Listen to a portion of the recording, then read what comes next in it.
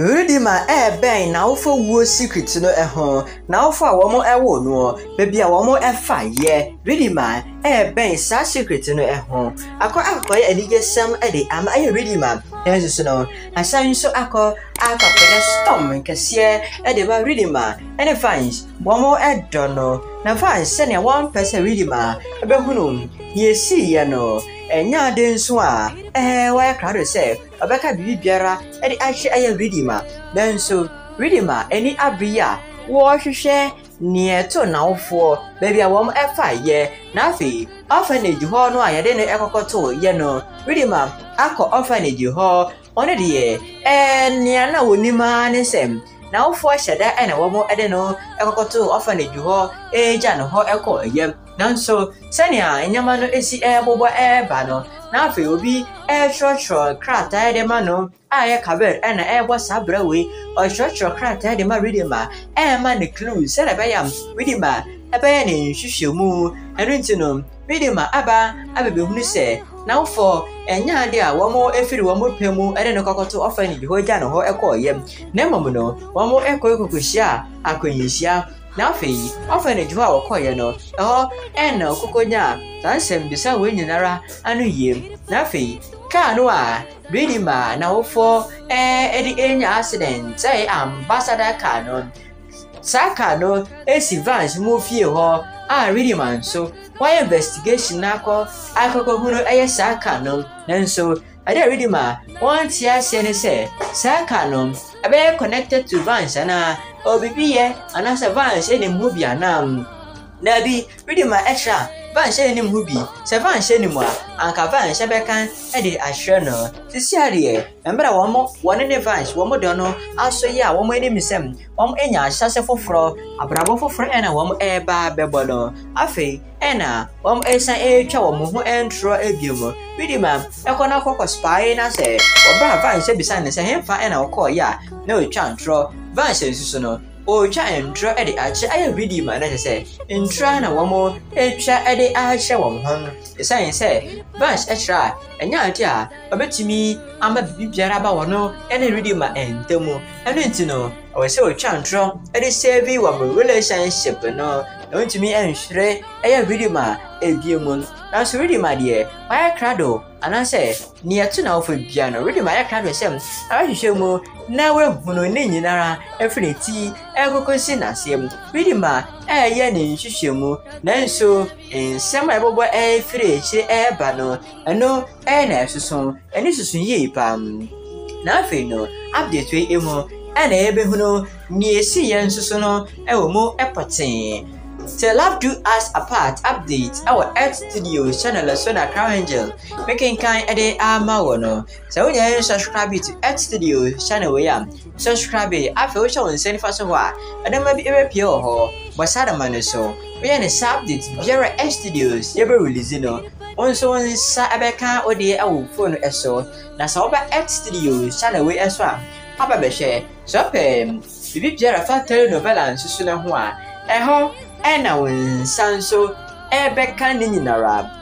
ana oko aye Google na o search Earth Studios a wonsabeka adom TV la written updates telenovela honjom so wonsa ebeka ni nyina nso no ewe ho be kanesa ndm yanko aye update we emu na fenu yanko nkwhwe ni esi ye ewo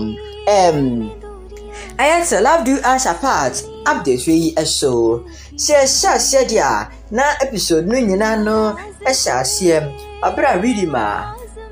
kabe wachachro enkrata no ede ama no na Ridhima nso ehuru se nipa ba ko a obetimi akoko bisa no na afi waka no kra ni nyina no ede achre no warding no am wo orphanage ho a yede no ekokoto ye no anu ntino Ridhima esimo pampampa ya emra wakokrampo no wamba van shamane se woko akokohia warding no esan se wacha enya ade a wono susu no opese wade vans eba be for na ensememu anase wopese o ma bibi eba betete wono ene vans susu no entemu anintino oye na ade a ya won pese wade vans eba for mu Ridhima ekoye wamba van shamane na afi no episode no ehia se no na Ridhima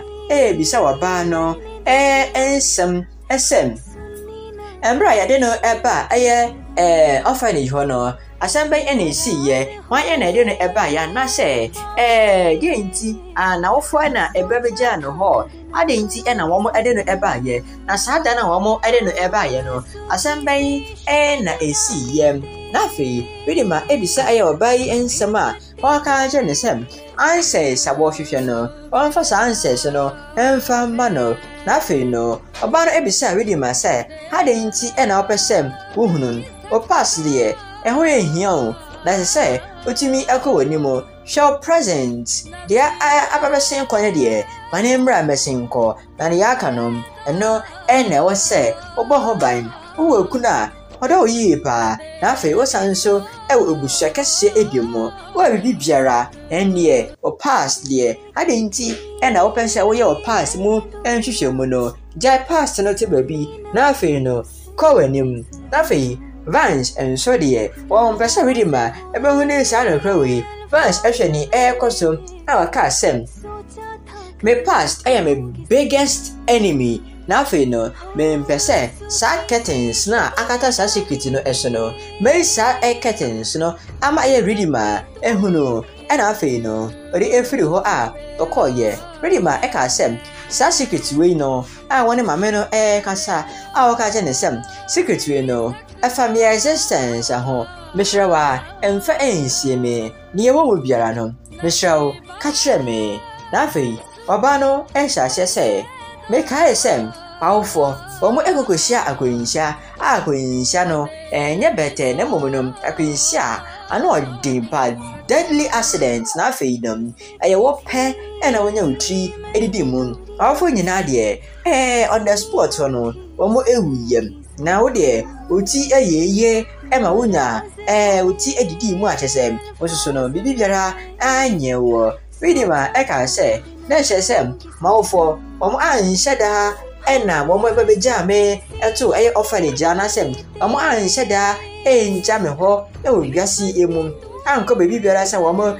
ko akokobo wo bra na momo no ewu na womo ewuye omo efri asase esom na fe no ade anbiemu na wosan enim ade efa aye womo wo no ho anasem asemi ehum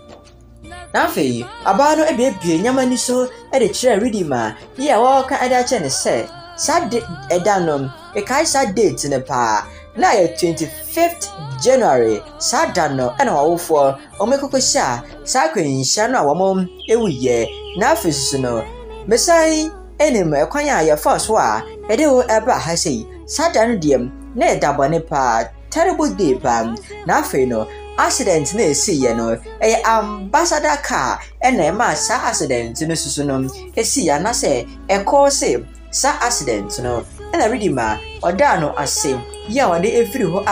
pokoye Ridhima afi ababe hunu sem na ofo omo enya ka kwinhia na womo ade ewuye na nsusu no ade ba akwa wo adwenwi na hunu se na wanyina nsusu no efa Vance ho anai na afi Abraham womo Ridhima ena kwan no eso no na wo ka se mantime maame na me papa ase na afi diem baba abebe hunu se wamwan sada enja me ho ana wamo emfiri wamo pemu enja me ho ne comment so na accident no fa so esi ye any story title na afi no pese me hunu nsem biara efa ho na afi menya tinka bi se aya big secret bi pam na chese Ridhima so na for connect eniema nom na afi so no previous episode senior at studios ere ebra wono Vance na Ridhima locket no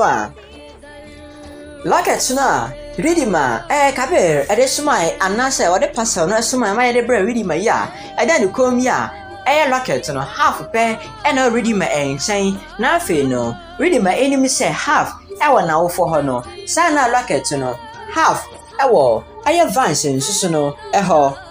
na Vance aye sha wade locket we edi ebesie se de baya Ridhima ehunu nanso ne waye nyina no wendumi amfa ensie Ridhima ehunu locket no half ɛhɔ na fire ka sɛ blanket no ɛnyɛ half ni ana blanket da ma wo for hɔ no ɛnyɛ ne half ni ana nanso Vance etwa ne ntro ka kyerɛ ne sɛ benim sɛ sa blanket wi no ɛyɛ ade ɛho ehia oye pa ɛno nti ɛna meka kyerɛ ɛyɛ Joel ade say one year half no emfa emma nti bracket no half no eno ena maye e dia mo se me de ba abebecha wo say achade nanso so no na ye ndro na Vance nso so no otwa ade kire Ridhima san say mama pese Ridhima ebeduru sa no kra no ho no kra na ebetumi atete wo mo ntam no enya ade a opese Ridhima edu sa no kra no nso so no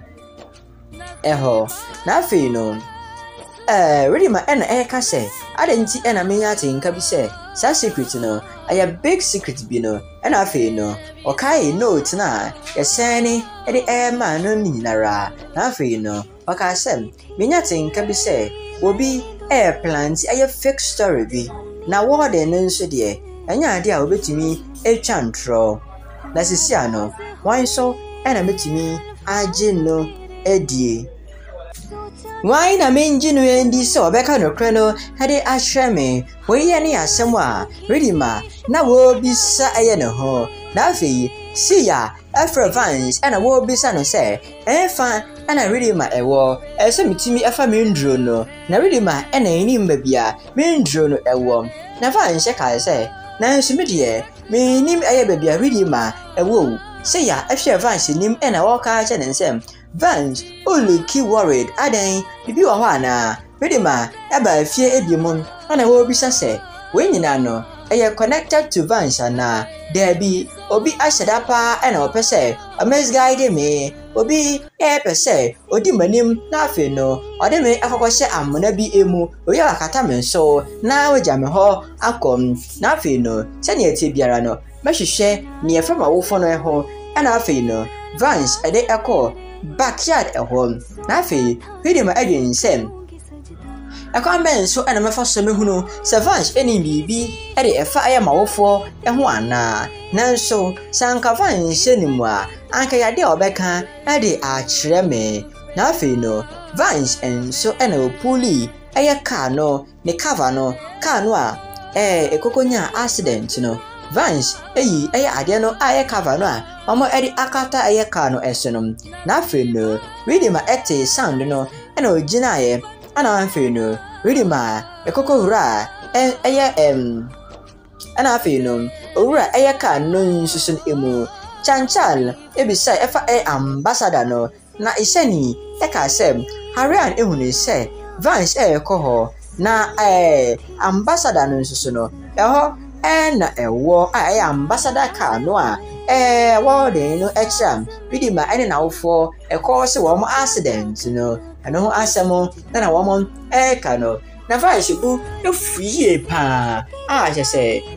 wo show se wo hwe Ridhima ntino ana bu efu arian eka asem yentimi ma Ridhima endru saka secret way na afi Ridhima adwen se na ri asem ana wo mo kasa edi afa ye car no no na afi no okay Vance na odwen se adan we link bi awo ho anam na afi Ridhima ka se senate bia no ho behia se obahwehwe sa secret a wa asemi emu ana afi no obisa efa on lucky car no ho Vance ka se mentimi ma me pass ba ayeme ene Ridhima entemu na afi no angre stop no ana ka se relation no enye week na afi nyade nso am mama bibi boni biara ato we brown nsa na afi no ho behia sem ya be first aid ade ama wo na afi no Vance adwen se eni kwan se Ridhima ehunu car we na afi no pass no ho ente saade a mesan ma hwere ne biomom na afi Ridhima ebisa sem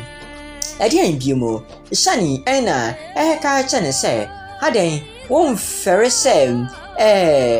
wo tete yen wabra ye kasa secretly ana Ridhima ka se medium meba do we emu na mete se mo kasa ade ene mata no na afi no shani ka se men try se oba investigate Vance ma wo kwan se tena efie we emu na momo no enye ye fie mu Chachal, I catch a Ridhima Sam. Ridhima, stay in your limit. Men try say, obey cross so limit. Men cross your body and cry. Now stay in your limits. Nothing on Ridhima, so Anna. Yeah, one and no ever. Yeah, one is no. Then I say, near 2 hours for Biaranum. I bet you share more. Nothing no. Well, no. Ridhima, I can say, there be. Bibi anko so ye bibi enko so ye na bibi biara anado kodi na enko so ye no se mitimi ahwe mum na mi hu no vines and other wine eto de kuro no so na ka se ready ma hu no sambo jawe na afi no ekuro we ya obe question me pa ready ma adwen sem ada many vines enko kasa na afi no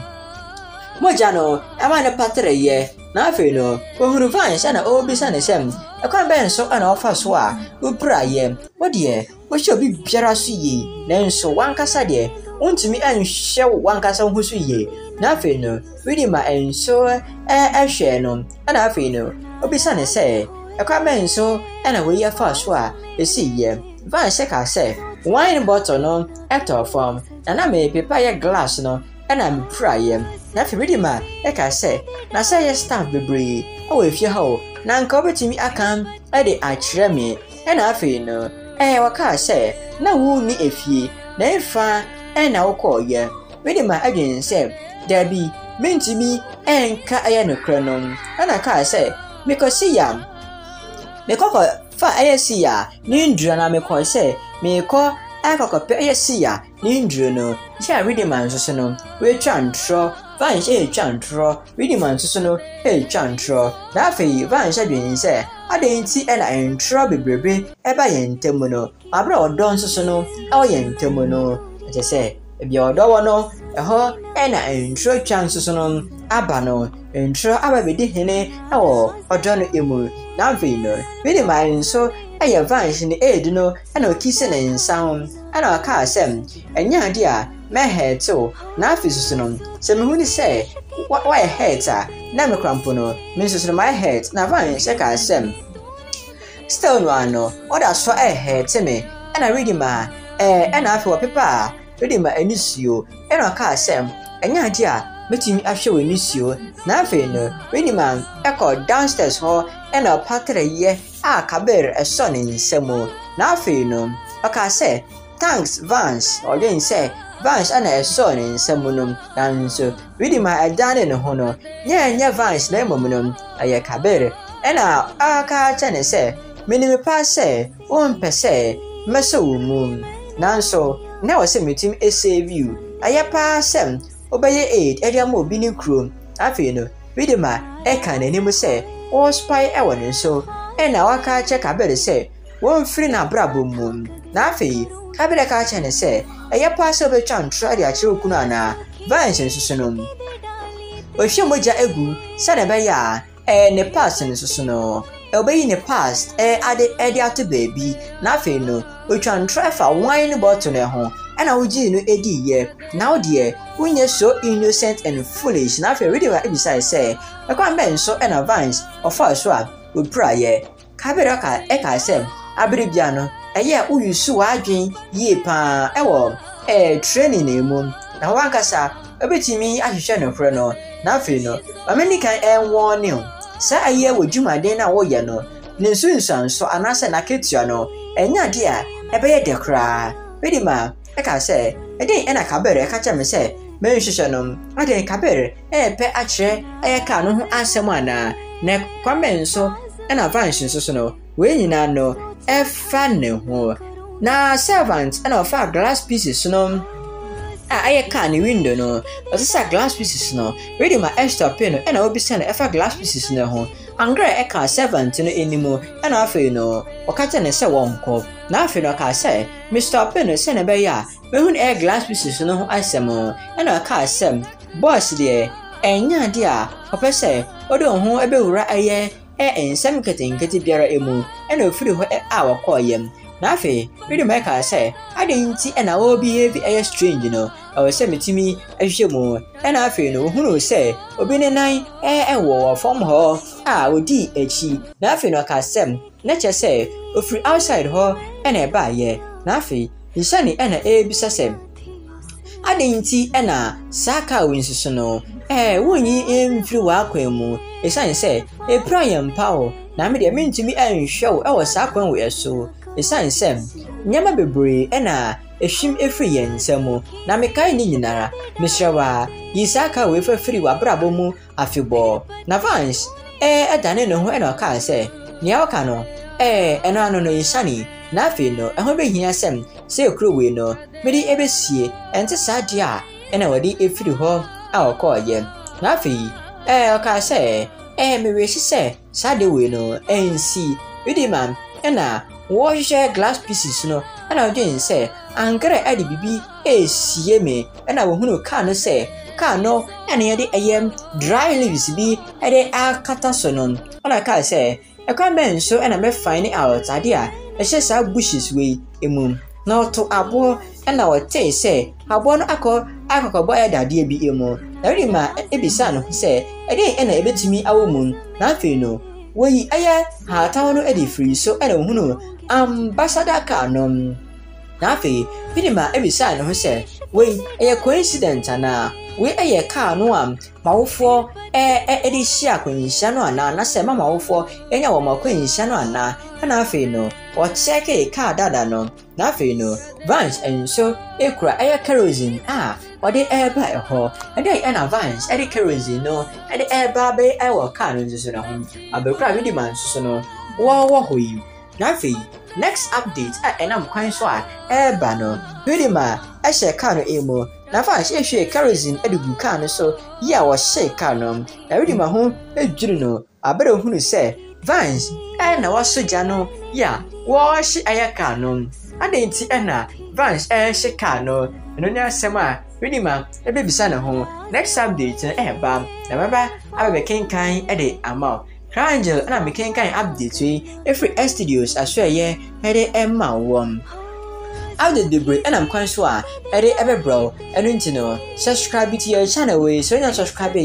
send a next update na ba when set me account phone so now set me aba at studio channel way so aba be share me no ebe sign biemo the next love do us apart update so macro